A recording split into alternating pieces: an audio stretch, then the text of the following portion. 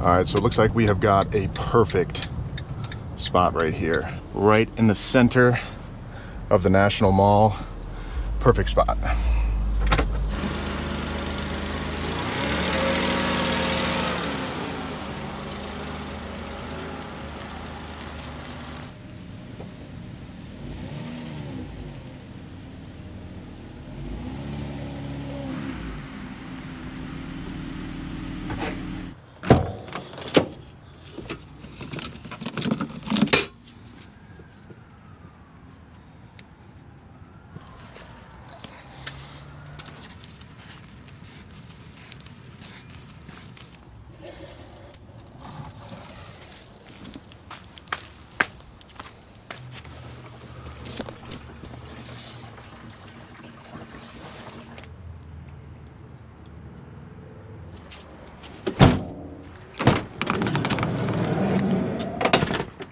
All right, so we've got the water tank filled up. And if you guys didn't notice already, I am still currently at my house because I am waiting for a spot to open up at the mechanic so I can get all of the fluids changed out in the van, the windshield fixed, and a bunch of other stuff that I want to get done to the van before I head out on my road trip. And I'll probably get that done sometime later this week. But for now, we're just staying at home. And I think today I'm gonna get into a little bit of stealth camping. And I think we're gonna head into DC and stealth camp on the National Mall, which is gonna be super fun. I've done it before, and I cooked some cheesesteaks, but I think tonight we're gonna make some gourmet ramen, hang out on the National Mall, and probably watch the Caps game in DC since they're playing tonight. But yeah, since the last time you guys saw me camping out in the van about a week ago, not including the hot tank camping video that I did, I have made some upgrades to the van, most of which just cosmetic, nothing really has changed. But this is probably the biggest upgrade I made. So I went to IKEA and I got a pegboard for the wall right here that's kind of in my gaming area. So I got these two plants that I hung up right here. And one of the biggest issues that I had was the microphones that I use for my camera were always just kind of charging out of my desk and taking up a lot of space. But now I've ran the charging cords back behind this pegboard right here. So now I can just set them up here, let them charge, and they're out of the way. I have somewhere to hang my headphones so they're not just draped over my TV. And then just a couple other miscellaneous things that I have stored up here now. So I think this looks really good. I'm really happy with the way it turned out. Today will be the maiden voyage with it up, so we'll see if anything falls off or rattles, and I might have to put some sticky tape or something on it to make it stay a little bit better, but this is the first time I'm gonna drive with it, so I guess we'll see together. And then if you've been following my channel for a while, you know I used to hang my laptop here and strap it to the wall, but I just moved that over here, so now it's strapped to the wall on this side, and it fits perfectly fine, so that worked out well. Also, I have organized all of my upper cabinets, so I've got all of these shelves. This is my new camera cabinet. This is like my plates and bowls. This was my plates and bowls before, but it's a little bit more organized now. I got some different plates and bowls. This is now my camera cabinet, and I've got an additional shelf for pretty much every single one of my cabinets. So all of my cabinets have that little shelf that I can store stuff on, and it just gives me a little bit of extra space to utilize within the cabinets. But they're all organized. They're all looking a lot prettier than they did on my last trip, so I'm super happy about that.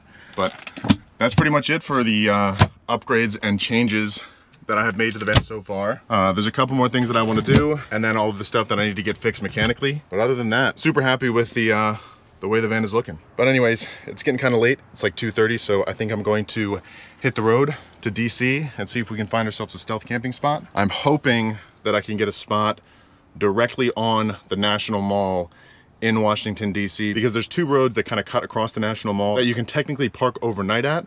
Whether it's allowed to sleep there is kind of up in the air. There's no sign saying no overnight sleeping, no overnight camping, but you're allowed to park there overnight. I think it's from like 9 p.m. to like 8 a.m. You're allowed to park for free. You don't have to pay the meter, and then all the other hours is like 2-hour parking, paid meter. So hopefully we can find a spot there, but for now, let's hit the road into DC, see if we can get into some stealth camping.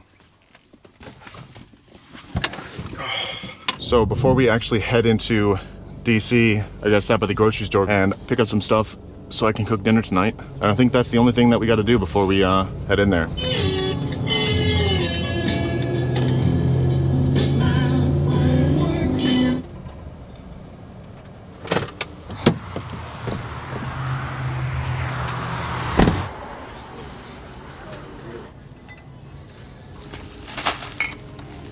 Thank you very much. Thank you. Have a good day. You too.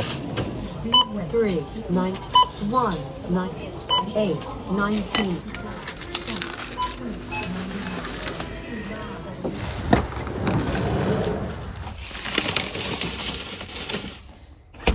All right, let's hit the road. The only thing I'm really worried about tonight is since it's such nice weather out, it's like 60 degrees in January, so I'm expecting there to be a ton of people hanging out at the National Mall, so I might not be able to find a spot directly where I want to park when I get there, so I might have to park somewhere else and then move over to that spot later at night once everyone has kind of left the National Mall and take my campsite, but I'm not too sure. I guess we'll see once we get there.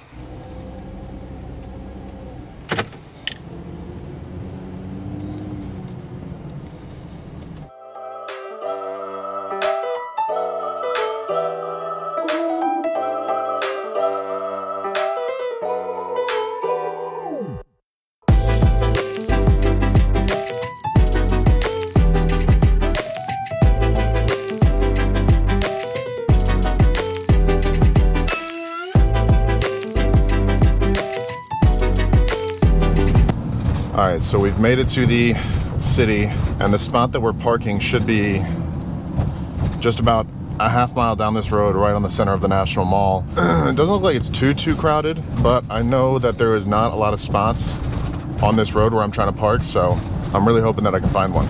Right up there is where I'm trying to park, and if you'll see, there's like 600 food trucks, so they take up a good amount of the spots. It looks like there might be a spot right there, if I can get turned around quick enough and take it. Okay. So this is where we're gonna park and hopefully camp tonight. Oh, never mind, Metro bus zone. Yeah, we can't park here, never mind. This is the Metro bus zone. All right, so I wasn't able to find a spot directly on the mall, but I just found this spot that's kind of just down the street, like right next to all of the food trucks. So you can see where the food trucks that we drove by are right there. And then I'm parked kind of just down the street from them. I might move to find a nicer spot later tonight, but for now, this will do good.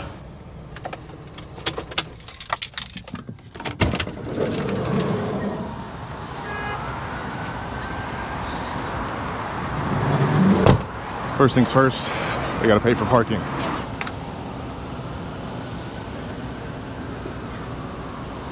All right, well, the parking meter isn't working, so I'm just gonna park there and hope that I don't get a ticket.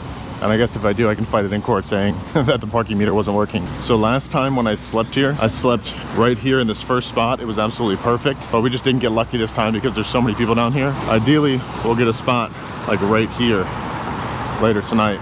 But I think for now, since we're here, I'm gonna go check out some of the museums.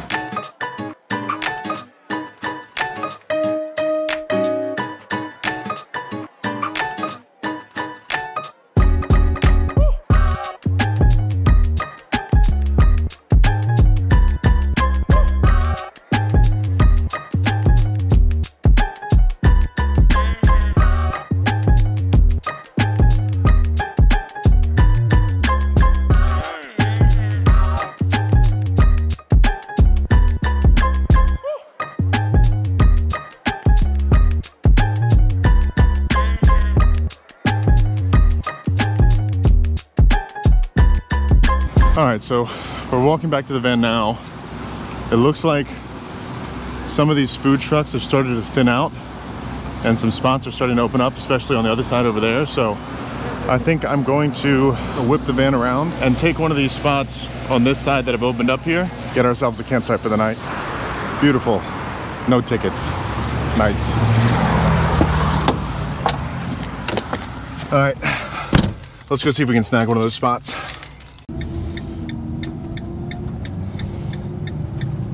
And yes, that was a completely legal U-turn. All right, so it looks like we have got a perfect spot right here. It does not get much better than this. Right in the center of the National Mall. Perfect spot. Beautiful. Now this is the spot I was looking for at the beginning. Van right there. Washington Monument down there. Pretty nice. All right, now that we've got our spot for the night right on the side of the road, I think I'm gonna get started cooking some dinner. And tonight we're making one of my favorite meals of all time since I recently discovered it. Gourmet Parmesan garlic ramen. Also, I always get a lot of people that question and ask when I'm parked if I ever get scared camping while living in a van. And a lot of people think that I would get more scared when I'm camping out in the wilderness in the middle of nowhere with nobody around and barely any cell signal. But honestly, I get 10 times more scared when I'm camped in the city in places like this, because I don't really worry about animals or anything getting into the van like you would if you slept in a tent or something like that, because I'm inside of this gigantic metal box, so I don't really have to worry about bears or anything coming in the middle of the night. And when you're out in the wilderness, that's pretty much typically the only thing you have to worry about. So I honestly prefer sleeping out there. The one thing that I do worry about is people, and that is definitely something you have to worry about when you're in the city. If they see you getting in and out of this van with all these bright lights and all this stuff in here, they might come back and target you later. People break into cars all the time, and there's just so many more things that can go wrong when you're camping in the city. I've done it so many times that I'm used to it now, and I know that once I get here, I pretty much keep my doors closed, and then whenever I go to leave, I'll leave out the front door and I'll make sure these lights are off. But yeah, camping in cities is definitely a little bit more stressful than out in the wilderness. But anyways, let's get started on cooking. First things first, cook the shrimp, cook the ramen, and then we'll make the sauce.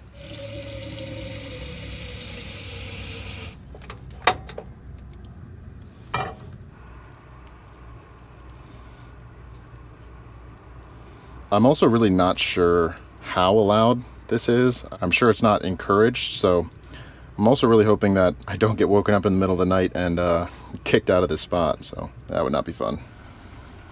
Okay, now that we've got all those shrimp peeled, I'm gonna wash my hands. Get some butter in the pan, get that melted. And then we can just throw these bad boys in there. Toss in a little sauce. Get those nice and coated. Ideally you'd let these marinate for like a little while before just cooking them, but I don't really have time and I don't really care.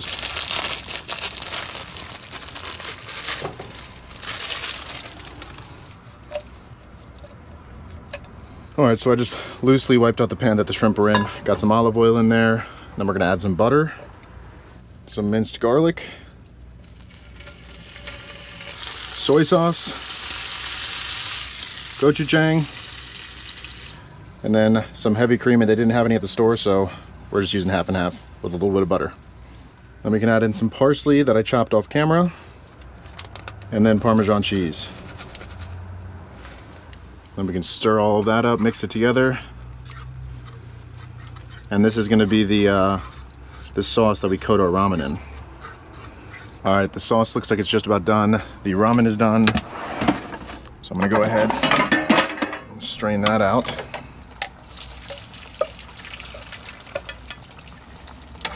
Then we can take this, add it directly into the sauce, top it with those shrimp. I guess some additional parsley, and mix that all together. Now we can take it and we can plate it up. Add some of those shrimp to the top. And we can top that with some green onions. And there we go. That is our gourmet van life ramen noodles on the streets of DC. Let's eat because I'm starving. It's crazy that it's January and I'm almost sweating in the back of my van. So nice out. Let's give it a try. Cheers. Oh my God. That is so good. I know that I've cooked a lot of stuff on this channel and in a bunch of different places, but if there's one recipe that I make that you should try, it's this one right here. This is by far the best ramen noodles I think I've ever had in my life. I'll put the link to the recipe in the description below. I got it from a video on TikTok, so I'll just link that TikTok video, and then you guys should definitely go try this out. All right, I just finished dinner. Got this whole mess back here that I gotta clean up, and then I'm gonna see if I can get the Caps game pulled up on the TV because they're playing in 10 minutes. And by clean, I mean throw everything in the sink, and I will clean it later.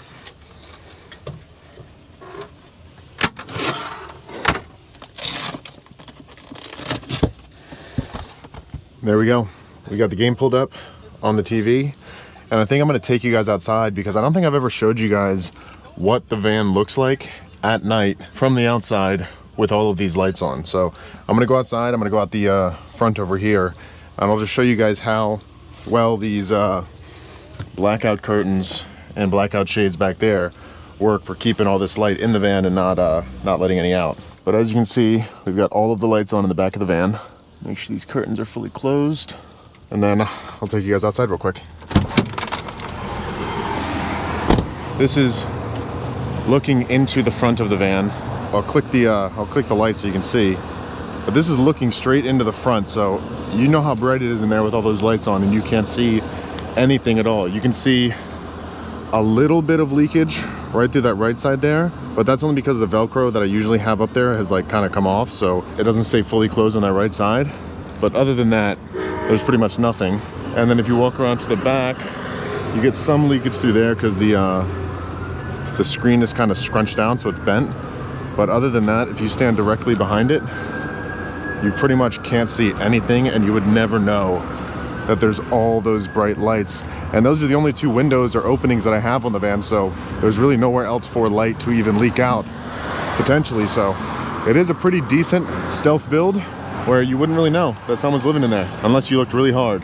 There's also been like constant sirens going on in the city, which is kind of annoying, but I expect that to die down a bit as the night goes on and it gets later. But there you go. I don't think I've ever showed you guys that. There we go. It's kind of laggy right now though. And we're actually not too far from this sports bar that's down the street. So if I can't get this TV working good enough, I might walk down there, grab a drink, and watch the Caps game before I head back here to go to bed. All right, I've been trying to get this to work for a little while. It works, but it's just kind of too spotty. I think it might be the connection, or it keeps freezing up. So I think I'm gonna walk down to the bar that's kind of nearby, watch the Caps game, and then we're gonna come back here and camp out for the night. I gotta get myself on a hoodie though first, because it is getting a little bit cold outside. And walking down to the bar actually works too, because I've got to go to the bathroom. And this road has really cleared out now. There's nobody on this side of the road. There's still a bunch of cars on the other side of the road, and I honestly think that the reason there's all these beat up cars, you can't really see them, but there's just a line of old beat up cars on the other side of the road. I think it's because it's the food trucks who leave them there overnight, so that when they wake up in the morning and come here to get their spot, it's saved for them. Because last time I was here, there was a bunch of beat up old looking cars parked on this side of the street as well. So smart tactic by them. And it's super dark out here, but let's lock the van up and head down to the bar. I was reading the signs that are posted on these poles when I was walking out of the van, and apparently you can't park on the side of the road here from 7 a.m. to 9:30 a.m. from Monday through Fridays. And I don't know exactly why, but that just means we're gonna have to wake up super early tomorrow, like 6:45, and move from our spot so we don't get a ticket and or get towed.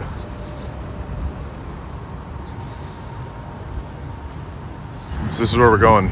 Penn Quarter Sports Tavern. Take this table right here. Nice view of the game. Thank you very much.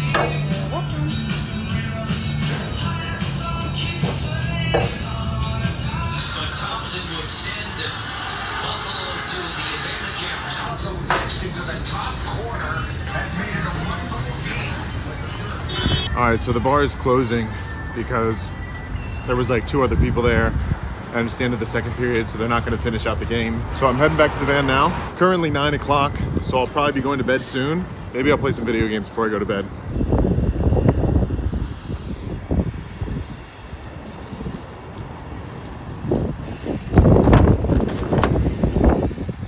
The more that I think about it, the more that I realize that this is an absolutely crazy campsite that I'm able to stay here overnight. I can't believe that this is one of the spots that you can stealth camp if you live in a van. The bar was nice. I've been there a couple times before since I grew up in the area.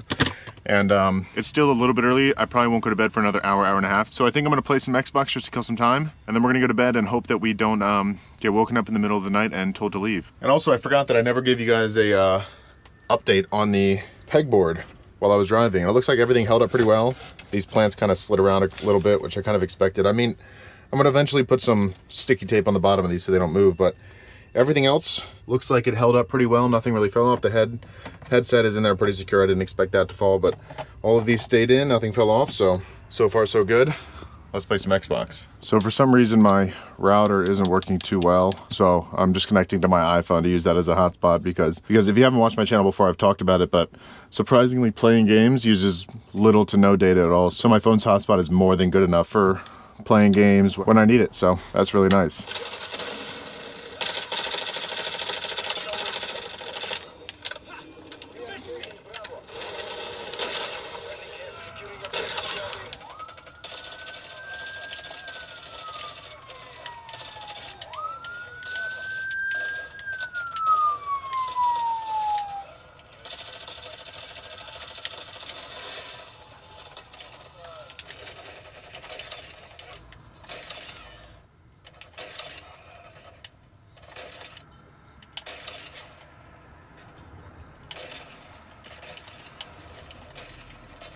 All right, it's getting late.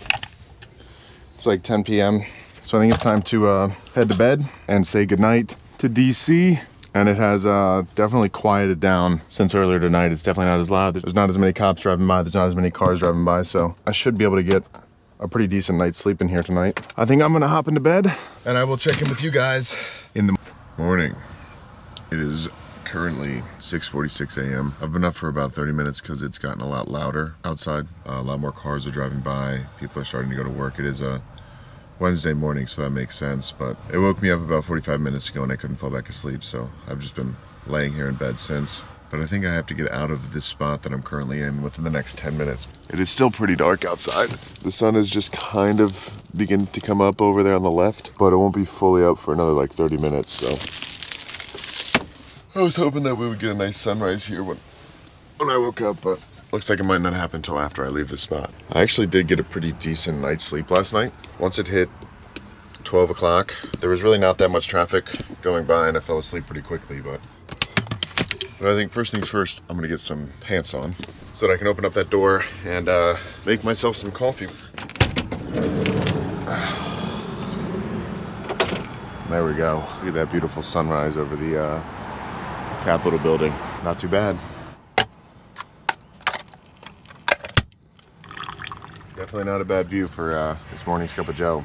All right, so it is currently 7 o'clock, so I'm already pushing my luck a little bit, staying in this spot for any more amount of time.